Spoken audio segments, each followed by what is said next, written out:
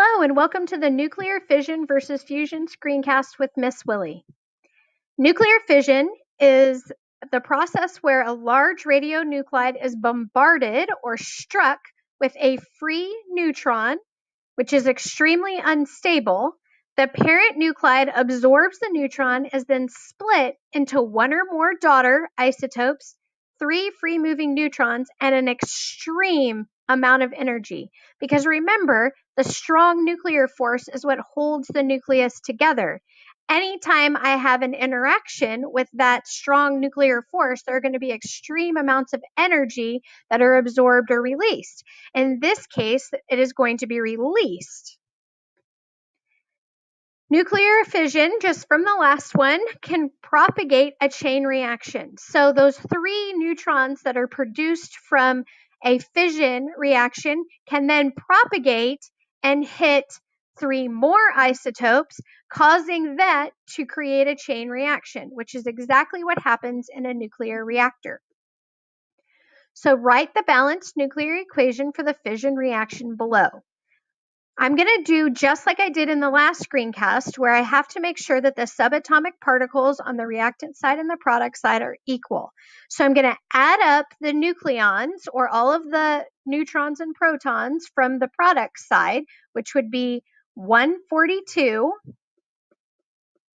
plus 91 plus 3. Because just like in a chemical equation, the coefficient is multiplied to the superscript, which would give me 236. So my nucleon number from the reactant side is 236. Now I'm going to add the number of protons from the product side to see how many protons should be on my reactant side. So 56 plus 36 gives me 92. So if I look at my periodic table, the element that is associated with 92 protons is uranium. So the reactant to this fission problem was uranium-236. Nuclear fission occurs both naturally and artificially. Due to the large amount of energy generated by nuclear fission, nuclear reactors have been generated and used to supply power via the nuclear power plants. We have two nuclear power plants here in Texas, one in Glen Rose and one in Bay City. And there's a natural fission reactor in Gabon, Africa. Unfortunately, the use of nuclear fission has also been misused for weapons as well. When nuclear fission goes wrong, in 1979 at 3 Mile Island, the nuclear power plant in the United States, a cooling malfunction caused part of the core to melt in the number 2 reactor, and the reactor was destroyed. Nobody is allowed on 3 Mile Island to this day. Chernobyl in 1986 is the result of a flawed reactor design that was operated with inadequately trained personnel. The resulting steam explosion and fires released at least 5% of radioactive reactor core into the environment, with the deposition of radioactive materials in many parts of Europe. Following a major earthquake, a 15-meter tsunami disabled the power supply and cooling of 3 Fukushima Daiichi reactors, causing a nuclear accident on March 11th of 2011. All 3 cores largely melted in the first 3 days. But when it goes right, you are housed in Texas, so you have 2 of those power plants that produce 33% of the state's emission-free electricity.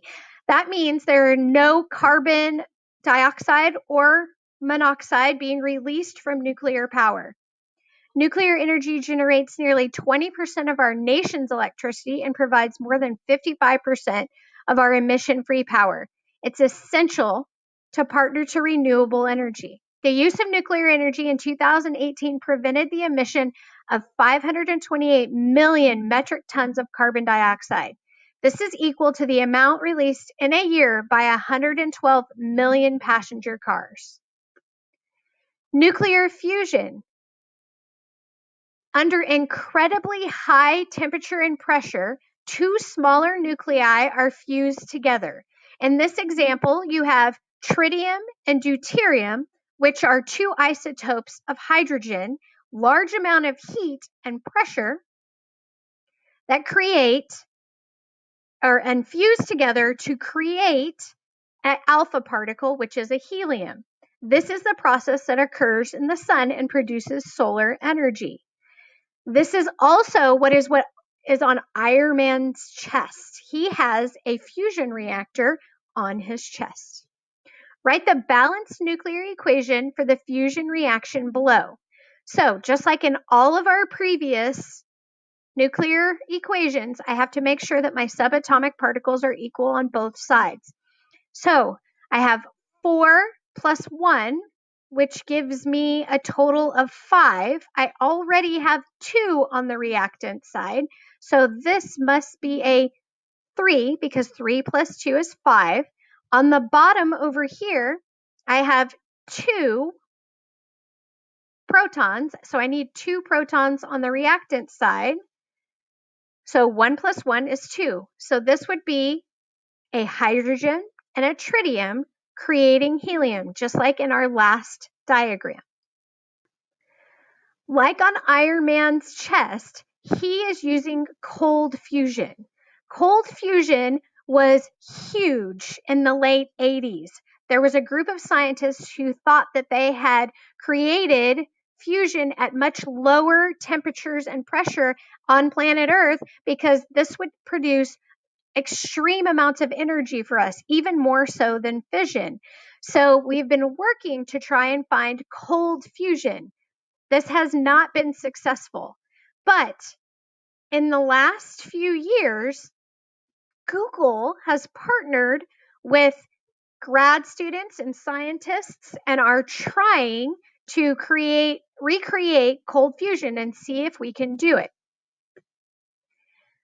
So in conclusion, fission is when I'm bombarding a radionuclide with neutron and I split that nuclide into daughters and 3 more neutrons, and an extreme amount of energy happens in a nuclear reactor.